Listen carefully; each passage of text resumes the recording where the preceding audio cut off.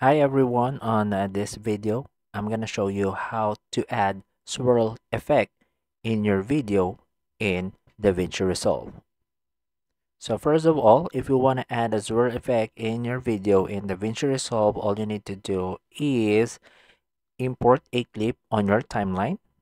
And then once the clip is in your timeline, all you need to do is to click on the fusion here. So once you click the fusion,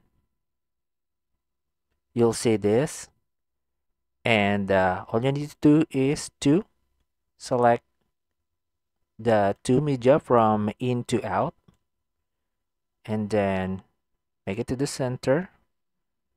So next is select the in of the media or the first part of the media and just press shift space to open the tools and look for this one, vortex.